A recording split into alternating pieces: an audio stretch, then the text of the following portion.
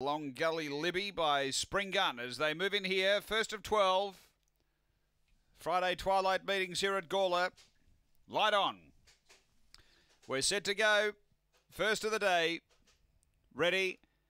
Racing and off the inside, Tyson's Reward left best, going to the rail quickly. Long Gully Sun got the fence and got away. Long Gully Sun away down the back from Tyson's Reward. Then Tex Lee, Golden Libby, bang or missed and run like crazy, but it's all Long Gully Sun. Out by 4 to the turn from Tyson's Reward and then Golden Libby on the turn.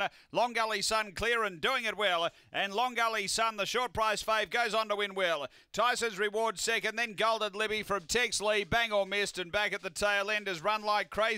The time here is around 23 and 10 after the running of race number 1 and pretty comprehensive. Long Gully Sun. Gee, was keen for the rail.